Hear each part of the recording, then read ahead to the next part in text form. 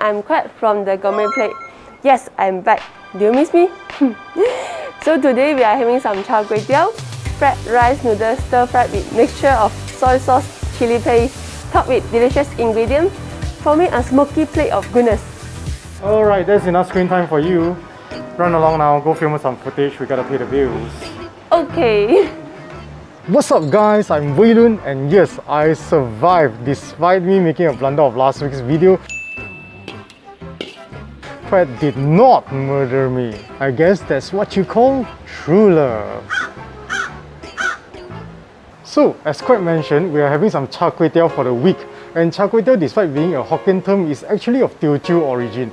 And if I'm not wrong, it originates from Chaozhou in Guangdong province in China. And Char Kway Teow is pretty well known in Malaysia and Singapore, with the more prominent version in Malaysia being the Penang Char Kway Teow. We're going to 3 spots today, 2 of which are pretty popular in Klang Valley. And we're going to the first spot, which is considered a legendary spot, and people who eat Char Kway Teow in Klang Valley will most likely know it's called Robert's Char Kway Teow. And we are heading to the original store located at Damansara Kim at this restaurant called Restoran Golden Kimwah. And it's manned by the man Robert himself.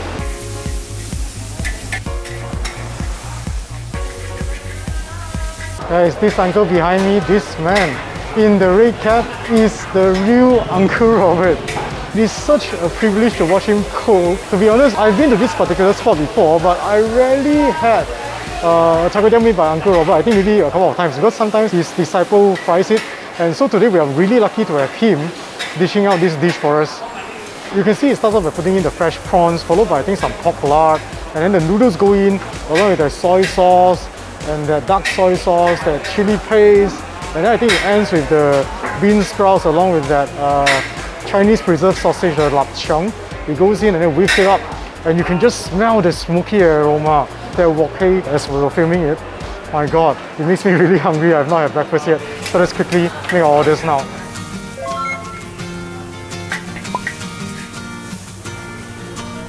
Okay. Just in time, piping hot. Okay, looking at this Char Kway Teow, I think it's quite decently presented. The pork lard seems to be just sprinkled on top. I don't think he fried it with the kway teow, so it looks a little bit dry. But anyway, the key point is we got to smell it to see if there's wok. Moderately fragrant. Anyway, let us just try this out. And this you can see is actually the Penang Char Kway Teow. You can see the hallmark of the chives, the prawns, and all the rest of the ingredients, the pork lard on top. And this is a Chinese sausage. Let's grab a hearty bite. Ooh. Oh, look at the steam. I didn't even notice the steam.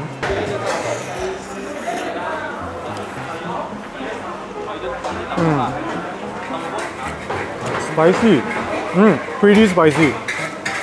Moderately mild. Okay. After you get past the spiciness, you do get a bit of that savoury saltiness from the soy sauce. Let me just take another bite. It definitely has wok but the smokiness that wok is not overly obvious. Ingredients look to be pretty fresh. I could taste the bean sprouts are crunchy, the prawns are pretty okay, they're bouncy. I quite like the lap cheong. I think the lap cheong is a better quality one. It is sweet, and then you've got that saltiness after that sweetness from the Chinese preserved sausage. What about pork lard though? It is a weird thing. Pork lard on its own is quite fragrant, and it's got that nice saltiness. But because it is pre-fried, so it doesn't sort of melt into the dish. And it's sort of like a standalone thing. Also not the most fragrant, explosive pork lard that I've had, but it's okay. Overall, I think it's lacking a little bit of excitement, and it's quite spicy. I think the spiciness sort of overpowers the rest of the flavors quite a bit. Anyway, we're going to finish this up, and then we'll head for a quick plating time for Robert's Char Kway Teow before we head to the next spot. Okay guys, done with Uncle Robert's Char Kway Teow. So what do I think of this dish? Let me put it this way. First of all, the ingredients are fresh. The ingredients are good. They are of a slightly better quality. The noodles are fried pretty well. Can maintain that al dente, bouncy and slight chewiness. Flavor balance. Personally, I think it's a little bit off balance. I think mainly due to the spiciness, because it's pretty spicy. And the spiciness tends to overpower quite a bit of that savoury saltiness. It's a bit difficult for the savoury saltiness to come through. And the wok, although it's there, but it does dissipate pretty quickly like the moment it cools off a little bit, you have lost that wok head. I also noticed that this store doesn't have hum, which is blood cockle. And I think a lot of Char Kway Teow foodies might not like not having blood cockles in their Char Kway Teow. For me personally, it's fine whether you have or you do not have. Although I saw Uncle Robert frying up the pork lard and the lapchong, but as I tasted it, it felt like it was not really fried. I don't know if he topped up additional pork lard for us on our plate, but those are probably not fried.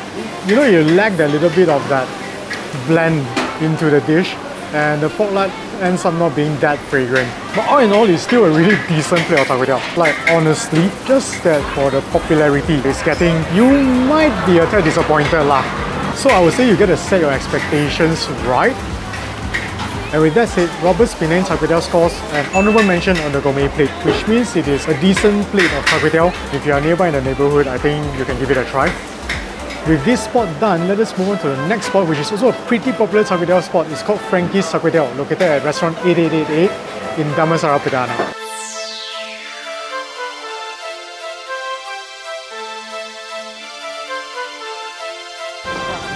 Okay guys, we have arrived at restaurant 8888. The man with Gourmet is Frankie. The special thing for Frankie Char Kway Teow is you can choose with duck egg or chicken egg. For me, I will pick the duck egg because it tastes more creamier. Now actually it's right before the lunch hour, so let's quickly order one. Uncle, quay tiếu miền一個，鴨蛋細嘅，唔該。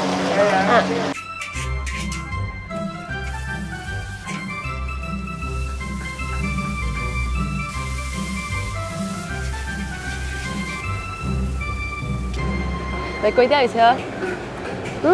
Smell good and also hot. It's very hot, the bottom side. You can see here the kway teow is more thinner than what we had just now. And oh, you see the steam? Ooh.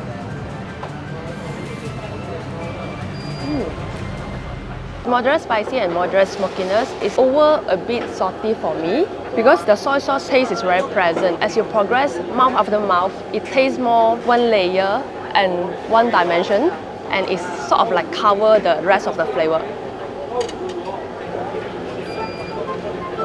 The kway teow texture is a bit soft but still remains some chewy. So not sure whether it's Frankie a bit ganjang because we're filming or what.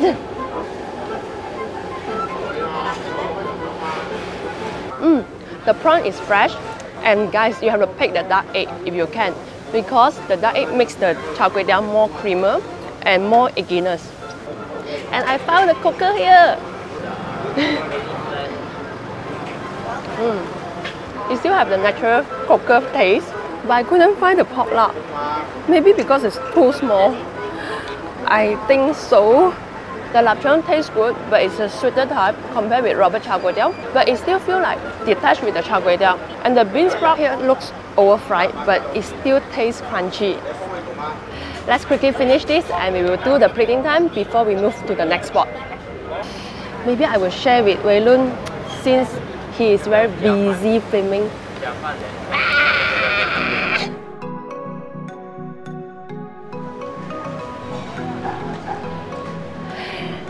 So, Frankie Char Kway Teow is a decent neighborhood Char Kway Teow. The ingredients are fresh, the noodle cooked well, but for me, it's a bit over salty. The soy sauce flavor is lack of umami, lack of excitement. So it's like one dimension as you progress mouth after mouth. I gotta say though, that duck egg from Frankie is what really makes him stand out lah.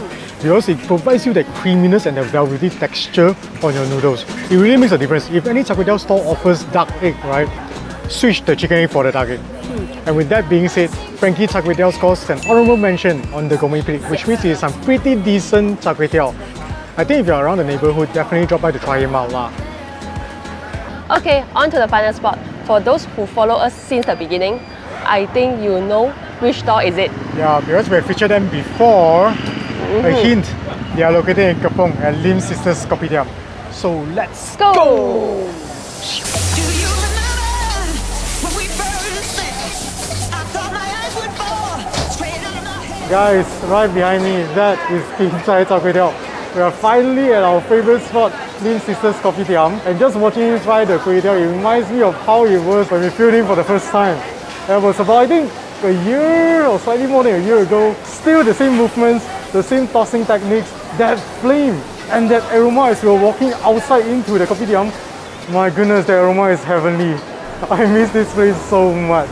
Alright, we're going to quickly place our orders now because now it's like peak lunchtime and we want to savor that delicious goodness before they sell out.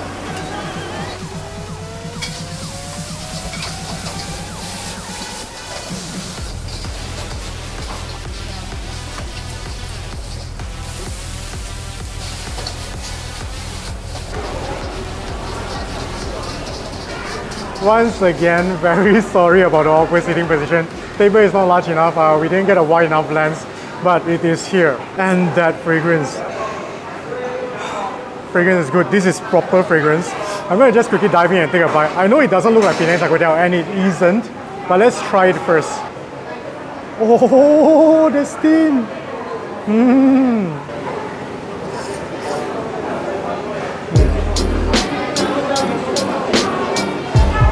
Yeah. Oh. WOK. Hey. This is proper. That smoky aroma. Spicy, savory umami. And you could taste that soy sauce. There's a little bit of this, like, nearly bittersweet undertone. This is proper WOK. The WOK is so present. It's right there. Like, ready to attack you, taking you head on. By the way, for those who don't know, basically how you get WOK is a chemical reaction. It's called, I think, Maillard reaction, if I'm pronouncing it correctly. Basically, you need a cast iron wok, and the wok has to be well seasoned with all that oil and pork lard, and you need extreme high heat. So you toss the ingredients within the wok, and the amino acids and the sugars within the food will break down, and you will start to caramelize the surface of the food. And that flavor and all that smokiness that gets ingrained into the surface of the food, that is called WOK. And which is why I think when you look at Kinsai, the way he fries it and the way there's this extreme heat, I think that is what gives this dish a very strong amount of WOK. Noodles, some chewiness, but I did notice it's a little bit softer, but it's still decently fried.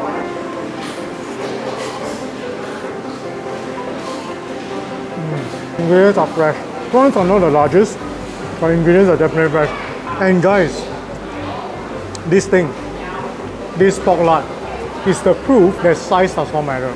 These guys are like tiny little atomic bombs just waiting for the right moment to explode. The moment you put it in your mouth, best 饺子 I've had. It's insanely umami. All that porky fattiness, that crazy fragrance is all encapsulated in these tiny little guys.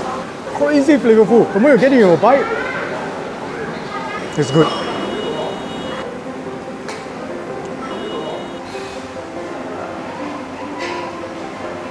Okay, finally my turn. Okay. Alright guys, playing time. So what do I think of Kinsai Char Kway Teow? I'm just going to go straight out the gate and say that it is still the best Char Kway Teow we have tried. The key point is the WOK. I think for every Char Kway Teow, you need to have a really strong presence of WOK. Kinsai is really proper WOK. Aside from WOK, you've got to get that harmonious balance in flavors. And Kinsai has this very unique bitter sweetness that lies behind that salty savouriness of the soy sauce, and it gives it that multi-layering flavour. So as it cools off and your WOK reduces a bit, the flavours start to present themselves, and it sort of drags you into this vortex of mouth after mouth of continuous eating, and you're like, holy cow, this is a great Char Kway Teow. Yes, ultimately it's a flavour balance. Yeah, for us it's always about flavour balance. The ingredients, I would argue, it's a little bit scarce compared to most of the Char Kway Teow stores that we have seen. It could have been better, but honestly for the flavours I'll just come.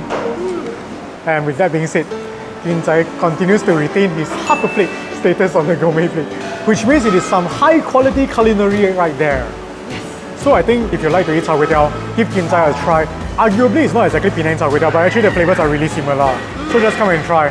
Alright, so that's it for our food vlog for the week. Hope you enjoyed this food episode. If you enjoyed, do consider giving us a thumbs up. If you have yet to subscribe, do consider subscribing and hit that notification bell button. Till we eat again next time. Bye bye!